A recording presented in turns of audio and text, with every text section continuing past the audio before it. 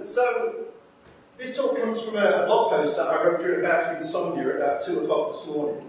And essentially what I wanted to say was, when I come to conferences such as this, my imposter syndrome goes into overdrive. Because I feel like a country bumpkin doctor who's suddenly come to an advanced medical research centre, and I'm surrounded by specialists in surgical techniques, developers of new drugs, and so on and so forth. And essentially what I am is I'm just the guy who applies ointment to patients' embarrassing rashes. That's what I do for researchers in research software.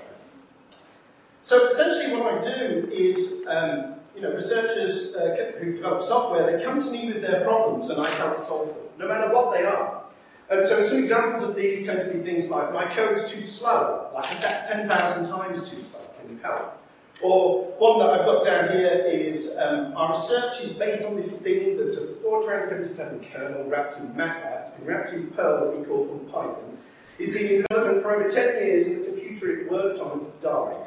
Can you help? These are the kind of things I see all the time. They're the research software engineering equivalent of an embarrassing rash that you only want your GP to know about. Okay? And the way that I sort of think about it increasingly is it's kind of like the accident and emergency of research software engineering. Never turn anybody away. You can come and see me at 4 o'clock in the morning when you're drunk and you banged your head, and I'll help solve your problem. And there's a tweet here from Ian Hawke, who's quoting Greg Wilson, who says that the gulf between the computing scientific elite, of which I think many of you represent, and those that email spreadsheets to each other is growing, and that's bad. And the role of those of us who work in the accident and emergency section, our role is to decrease that gap by raising everybody's game.